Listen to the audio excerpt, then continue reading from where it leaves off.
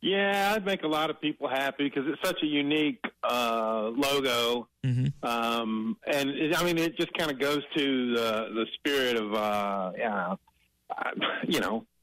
wild hog, and it's just different. And so Hunter Yurachek knows this, and that's why the tweet yesterday, and it would be really fun to have it. I mean, I don't know, would it stay out there for a long time? What would its permanence be? We don't know, but it would still be fun if they wound up doing it. For those that don't know, I probably should state beforehand that Arkansas fans, if you match a $500,000 pledge by Monday, October the 7th, this upcoming Monday, by 5 o'clock, then there's going to be another donation made that matches that, and the Slobbering Hog is going to be on the court this basketball season. Tom, jumping into the football game this weekend, I know we kind of had a joke earlier, if Arkansas gets smacked around this weekend and people move on to basketball season. I'm hoping it's not. What have you picked up from Pittman this week? I know injury-wise has been a key, especially at the tight end position, but what's your sense about Sam Pittman heading into this game come Saturday night? Well, from the big picture standpoint, he likens this game, it's a night game, to Texas a few years ago. The circumstances are different. That was game 2, after they hadn't played very well against Rice, and then they had a great performance. They just laid it out there. I mean, everyone was bought in. They believed in their game plan, and they ran the ball on Texas. And so he'd like to see the same emotion, the emotional support, and in a game kind of taking a flow where the stadium kind of takes over the other team. Now, Texas was number 15 and hadn't had a ton of success, pretty new under Sark. I think that was his first season. So this is a different deal. Josh Heupel in year 4. Tennessee is ranked number 1 in total defense and number 3 in total offense. And you say, well, they did that against Chattanooga and they did that against Kent State. Yeah, well, they also did it against North Carolina State. And they pretty much dominated that game against Oklahoma. So they're a legit team on both sides of the ball, can present problems to you. So Arkansas is going to have to play, in my opinion, they're going to have to play outside what their kind of norm has been. I mean, and they've done some pretty good things. Their third down conversions have been good. Their rushing has been good. But protecting Taylor hasn't been great. So I think they have to go beyond their previous performance levels to have a chance in this game. And obviously can't turn the ball over the way they've been. That's what I want to ask you about next. This has been a 2.5, 3 turnover per game ball club. How many can you afford on, say, 12 possessions? That's about average.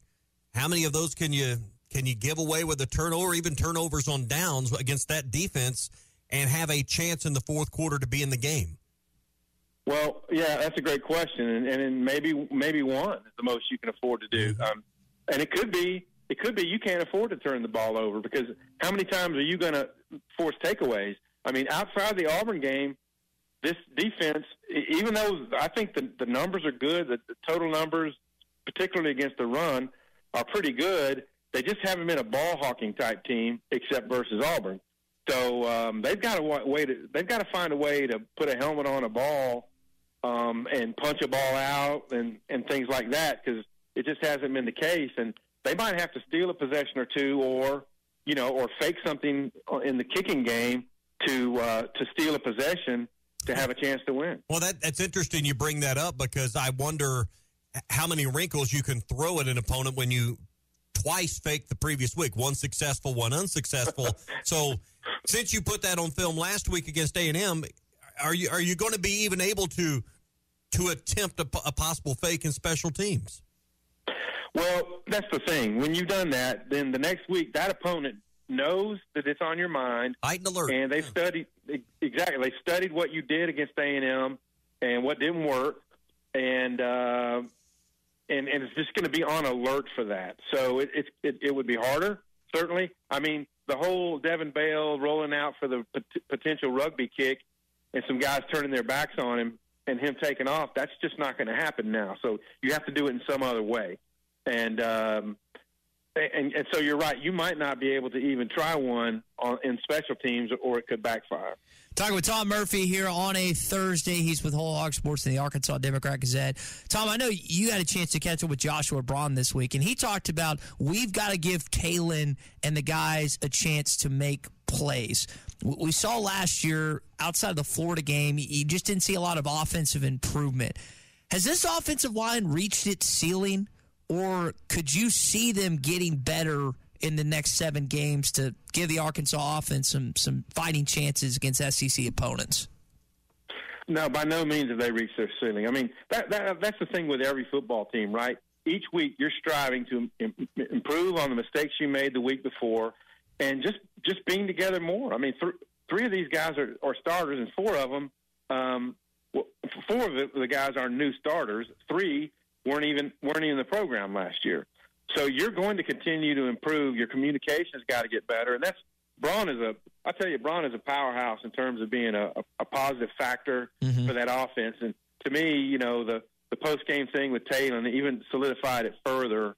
And if they look, some of those plays, yeah, there was early pressure and all that, but as Sam Pittman pointed out, Carmona took his man on the last offensive play 11 yards deep. And so, Talon has to recognize where he is in the pocket as well. He got a little bit too deep when he was trying to escape the pocket, and that allowed Nick Scourton to get a strip sack back there. And so it all fits hand in glove. Where do you need to be in the pocket? Where are you trying to take the rushers? And Talon playing with confidence, because I think in the second quarter that was about the most rattled we've seen Talon this year was in the second quarter last week. So we got the injury report for Arkansas. A couple guys out, including Jalen Braxton and Mikael Mitchell in the secondary. 2 tight ends listed as questionable, and Washington has Andres Pushka is also doubtful for this game. Hudson Clark's probable. Not a lot on the other side, though, Tom, for Tennessee. They look like they're pretty healthy coming off this bye heading to Fayetteville. Yeah, they really do. And, of course, Rodney Hill was the big surprise, I suppose, because I'm not sure if something happened late in that game that I missed, or if something happened in practice this week that I believe he was listed as out. And so that would certainly push up Braylon Russell and possibly Rashad Dubinion being back in the mix, because the hits that Jaquindon Jackson has taken, it's hard to go the whole game. You want him to be fresher later in the game, and they really do have to establish some semblance of a running game to maybe slow the clock a little bit, slow Tennessee's big-time offense down to have a shot to win. Yeah. Tom, we'll close out on this. For this program right now, needing to get to a bye week, it seems like we've seen in previous times under Brett Bielema, we've seen it under Sam Pittman, heading into that bye week, it kind of goes one way or the other. There's not much of an in-between when you look at the final outcome of a ball game. What are you expecting Saturday? A team that's, really thirsty for the break and needs to get healthy and this one gets away, or do you think they're going to fight their way into the bye week? Yeah, it's tough to envision exactly how it's going to play out because there's so many factors like turnovers and field position, special teams that play into it. But I do expect a pretty relentless effort from Tennessee coming off a bye week. They're really tough on both sides of the ball. Arkansas's got to do something to have ball control. I suspect they're really going to fight in this game. If they get overwhelmed by Tennessee's talent, that's the big question.